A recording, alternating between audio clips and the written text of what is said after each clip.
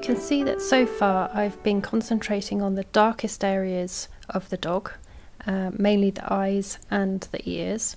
And when you're shading the ears, don't be afraid to go over the entire area to get another layer of graphite down, and it kind of pulls everything together and blends everything and makes it nice and smooth.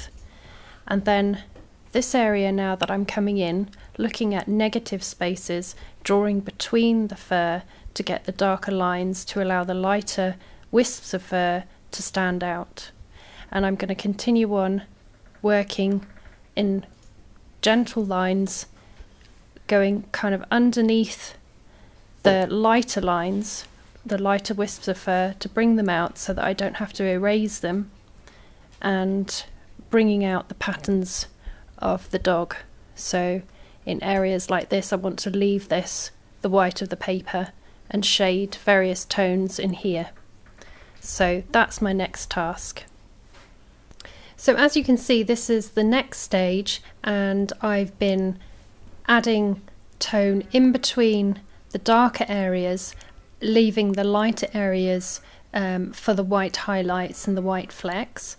If you find that you've gone over an area and you need to get that fleck back, use a putty eraser moulded into a point and just gently rub over the area to pull off the graphite, and then soften it back in with a pencil to bring up that area.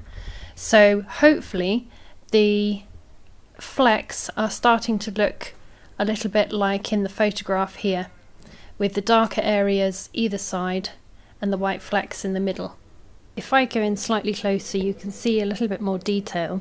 As in the previous video, I just wanted to reiterate, don't be afraid of shading over areas to soften them. I think that it really is key, and that's something that some artists perhaps don't understand that they can do.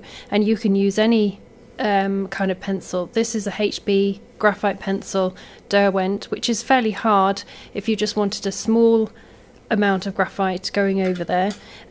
Faber-Castell ones, the softer ones, this is a 4B, don't press too hard, but that's obviously going to give you a better covering of graphite. It all just depends on how dark you want your layer to be, and doing this can really kind of knock back some of these sort of lighter areas, because we've gone around the negative spaces, leaving these white flecks of fur, the white of the paper. They really do need blending, and so shading over them and shading over the entire area can knock them back, because of course they're all going to be different strengths, different tones. So this area here, these white flecks, may not be as light as these ones here that are catching the light more due to the undulations of the dog's face. So onwards and upwards, and I shall get to the next section of the portrait. This is the finished drawing of Poppy, and I wanted to show you the final stage along with viewing it next to the photograph as well. The photograph is coming out slightly too dark in the video, but hopefully it should give you an idea of what Poppy looks like in comparison to the drawing. As you can see from comparing from the last stage, I've completed the nose and muzzle area, and I've also completed the collar as well.